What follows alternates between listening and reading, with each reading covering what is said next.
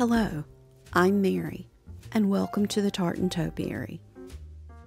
On this channel, I always feature a book on the topic of interior design or gardening, and often share ways that this book has inspired me or general musings of life. Come sit and relax while we look at Great Houses of New England, text by Roderic H. Blackburn, photography by Geoffrey Gross. Roderic Blackburn is an ethnologist, which is the study of characteristics from various ethnicities. He is also an architectural historian who graduated from Cornell University and has held positions as Director of Research at historic Cherry Hill in Albany, New York, Assistant Director of the Albany Institute of History and Art, and Senior Research Fellow at the New York State Museum.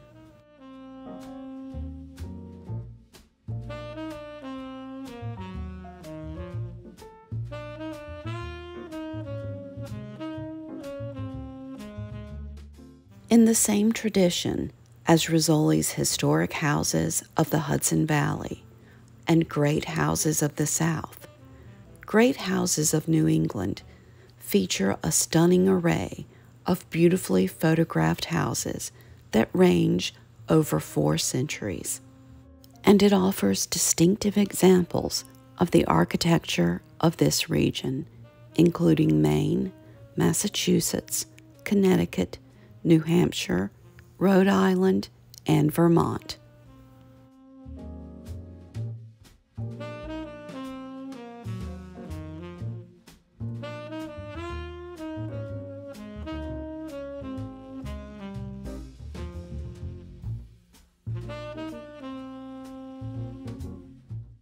With lavish photography of sumptuously appointed interiors, including many rooms that are rarely seen, along with wonderfully detailed house exteriors and magnificent gardens.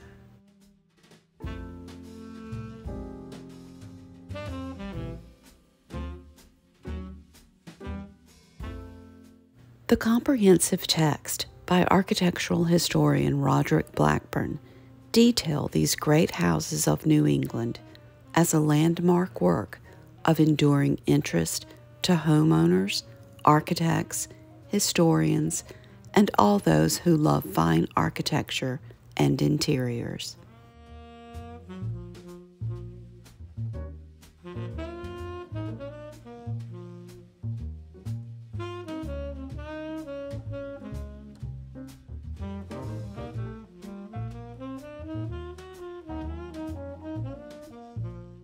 Geoffrey Gross writes in the foreword, "To find and photograph outstanding examples of architecture representative of this region had become a daunting task, and at times seemed utterly impossible.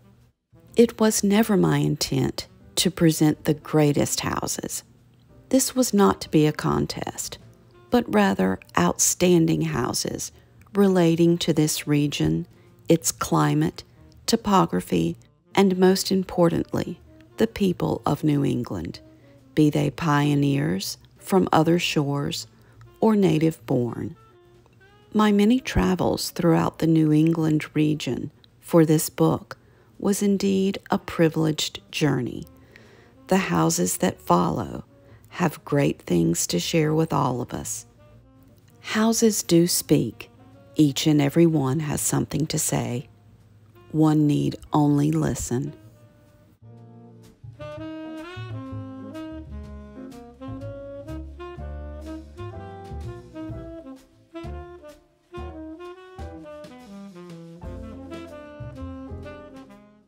Although this book was not meant to be an academic study of the architecture of New England, it does engage the intellect and delight the eye.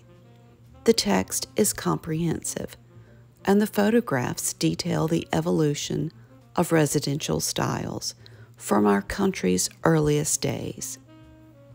Historic New England is a nonprofit organization, and they currently own and operate 37 house museums across 5 New England states.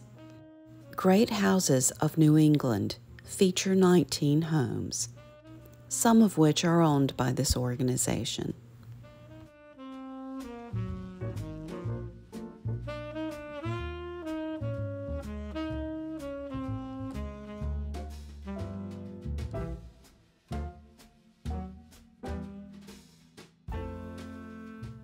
The book offers historical content about the lives of the builders, homeowners, artisans, merchants, statesmen, and all of the men and women who so marked New England with their vision, determination, and craft. They were not only a cornerstone of our nation, but they still influence us today.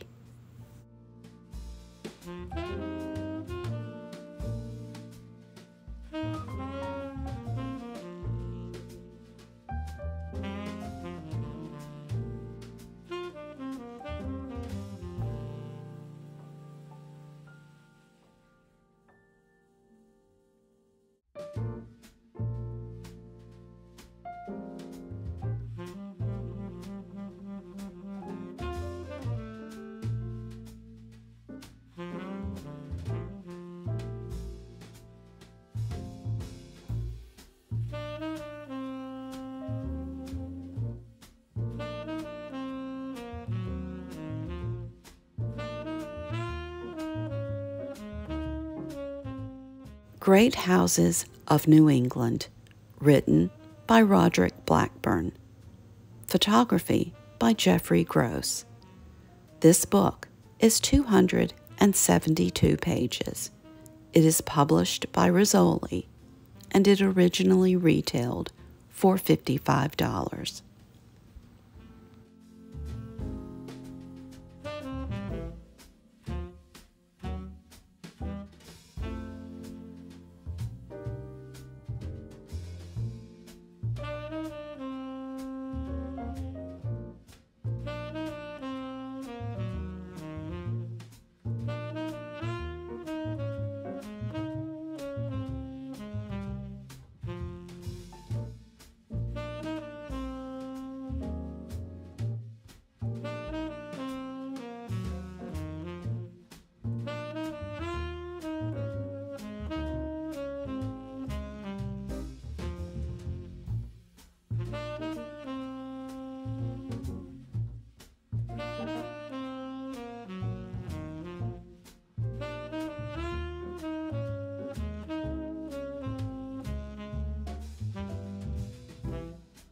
I thought we would visit another historic home this week, and though it is not located in a New England state, there are many items featured throughout this house that are from New England.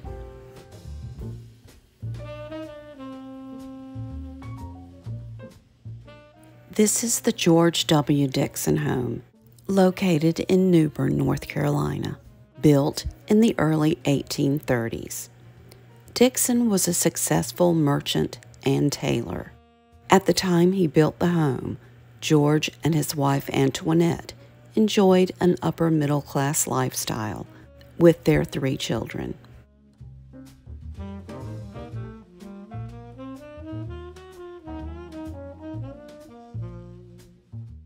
This household was typical of a late 18th century urban dwelling in what was considered a large city at the time. When the home was restored in 1957, there was so much paint covering this very crown molding that it was barely visible. This beautiful wallpaper is period appropriate and a replica from a home located in New York that was dated to 1835.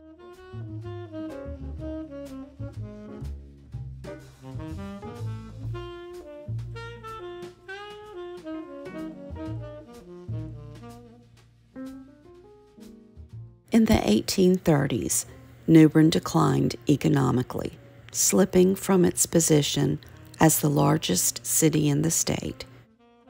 At this time, Dixon lost his business due to fire. He mortgaged the house and its furniture 4 times between 1833 and 1836. He eventually lost the house due to foreclosure in 1839. With the invention of sewing machines, the need for tailors like George Dixon quickly decreased, and this was the primary reason he was unable to save the home.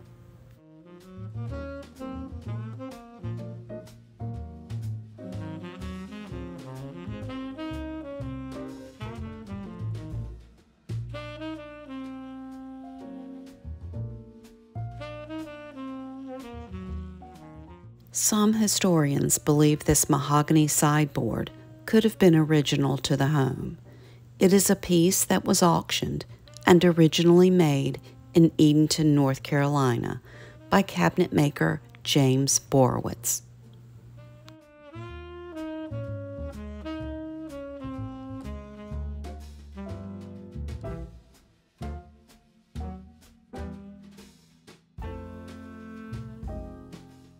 During the federal occupation of New Bern in 1864, the Dixon House served as a hospital for the 9th Vermont Infantry, and this dining room was used for surgical care.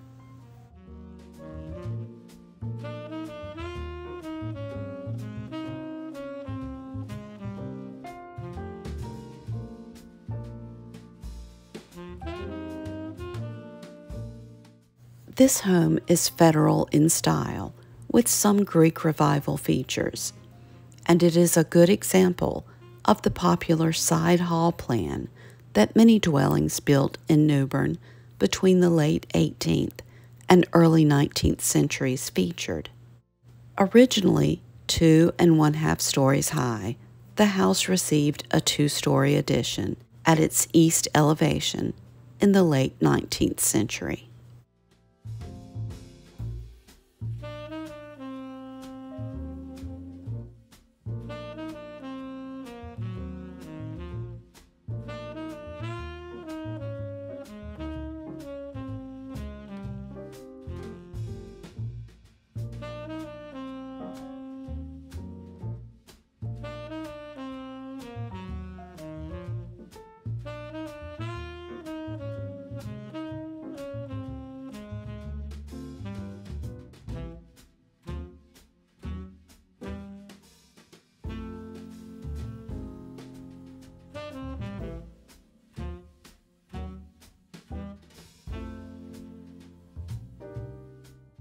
Most of the shelf clocks in the home are manufactured by Eli Terry. Eli Terry was an inventor and clockmaker from Connecticut. He received a United States patent in 1797 for a shelf clock mechanism, and he introduced mass production to the art of clockmaking, which made his clocks affordable to the average American citizen. This door, with its original faux wood grain painted finish, is from the late 1800s.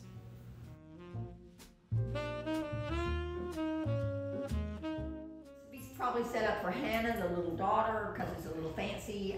Most likely the boys would be, we're not sure as to, they may have. It's a big bedroom. They are big. Mm-hmm. Now there is a door that goes into a rather nice bathroom back there. Right there. Okay. Yeah, but that was added by the students. Like a little piece that sticks out the back. Yeah, that is not been in the house. Interesting. There's a little bathroom under there. Yeah. Thank you for watching, and thanks for touring the George W. Dixon home with me.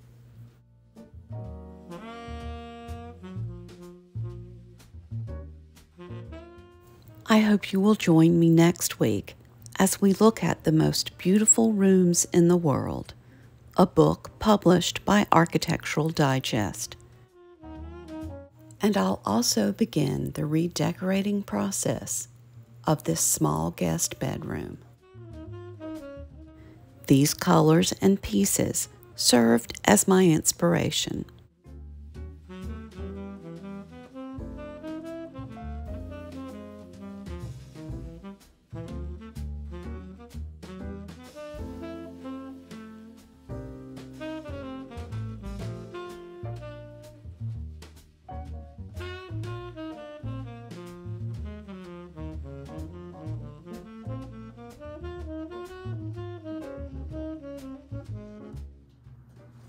I've begun the painting and have chosen the drapes. We'll see how it looks.